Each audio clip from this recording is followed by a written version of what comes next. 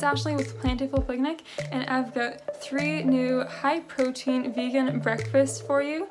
All 3 of these recipes are very healthy and satisfying, and I have a variety of sweet and savory, so keep watching to see these 3 high-protein vegan breakfast ideas. And if 3 breakfast ideas are not enough for you, make sure to hit that subscribe button down below because I have a lot more breakfast recipes coming soon. We will first be making black bean chocolate waffles. These waffles use only simple whole foods and are easy to make and delicious. To a blender, add cooked black beans, plant milk, maple syrup, 2 ripe bananas,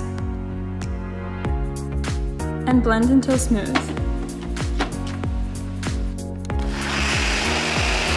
To a separate bowl, add whole wheat flour, sift in some cocoa powder,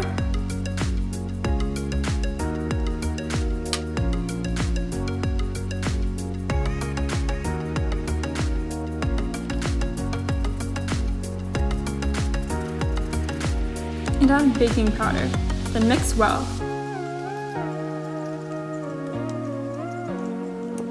Then add the black bean mixture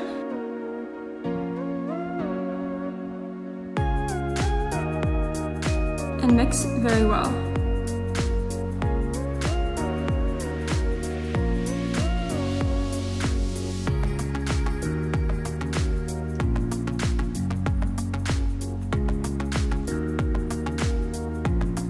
Once the batter is completely mixed, add in some chocolate chips and stir to combine.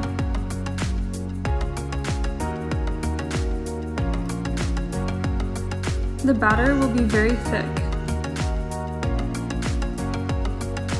Lightly spray your waffle pan with oil, then scoop out spoonfuls of the batter onto the pan. You might need to spread out the batter a bit because it's so thick.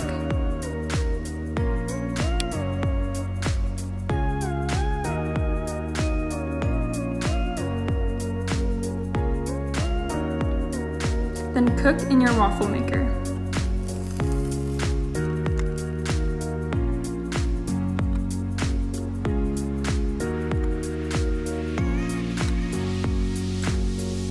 Finally, top off your waffles with melted chocolate and berries or any of your other favorite waffle toppings.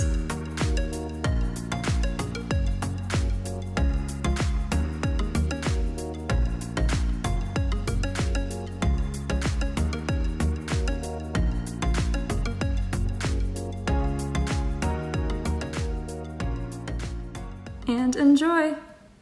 The next breakfast we'll be making is breakfast burritos with a tofu scramble. To make the tofu scramble, start by crumbling blocks of firm tofu with your hands and add it to a pan.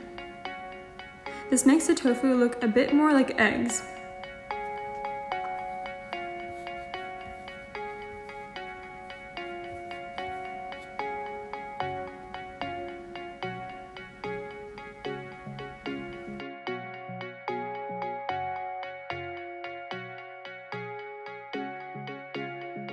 Then add some nutritional yeast, salt, turmeric, garlic powder, and plant milk, and mix to combine.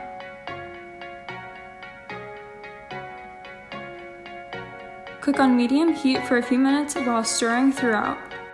I also added a bit more turmeric and black pepper. Once it's done cooking, add your tofu scramble to a tortilla and add black beans, cooked potatoes, tomatoes, avocado, and salsa.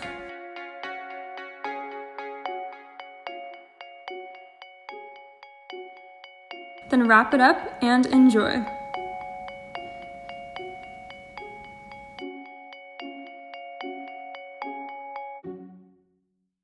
Lastly, we are going to make steel-cut oatmeal with soy pulp.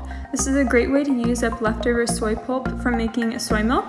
To your Instant Pot or stove, add steel-cut oats, water, ripe bananas, soybean pulp, also called okara, and cinnamon, and then mix together. You could also add chia seeds at this point, but I forgot to add them, so I'm going to add them at the end. Putting your Instant Pot at high pressure for 4 minutes.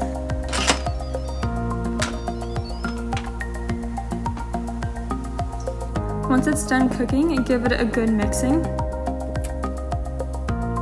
I like adding okara to steel cut oats because it matches the texture of the oats very nicely.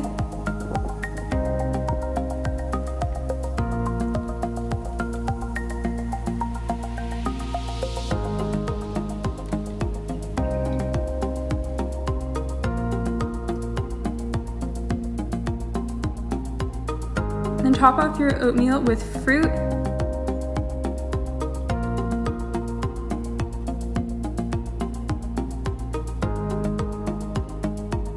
nuts, chia seeds, or any of your favorite oatmeal toppings, and enjoy.